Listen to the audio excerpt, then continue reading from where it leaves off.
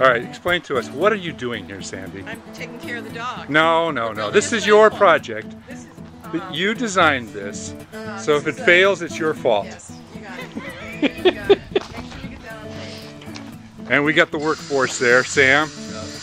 What we're gonna do here, we've got horrible, horrible clay. Percolation really is bad. This is bad fill. And believe it or not, we got some gophers in here, and I don't know how they get through the clay, but they did.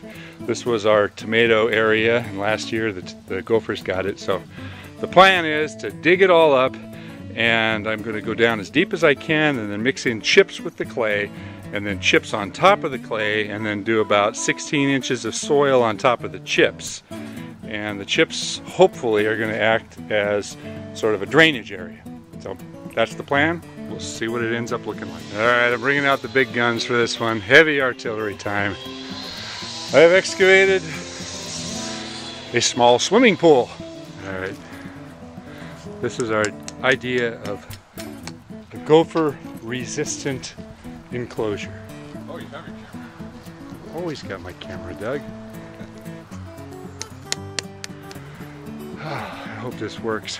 I put a whole bunch of mixture of chips and some of the clay in there. I'm going to level it out and push up against the edges.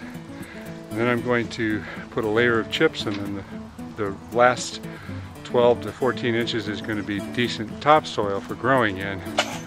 And I'm putting a mixture of some really high-end compost with the old soil. I put the compost on top of it, and I'm going to till it all together and bring in probably some chicken manure, and we'll see what happens. What do you think, Doug?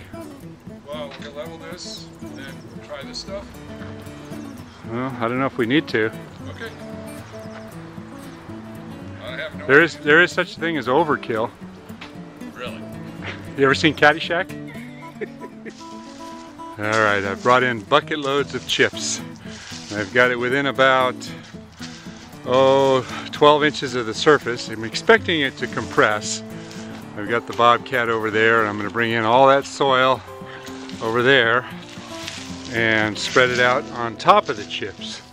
Now the theory is that the edging here is going to minimize the gophers, and the chips may also help, but the chips are more for drainage because we're on top of solid clay here.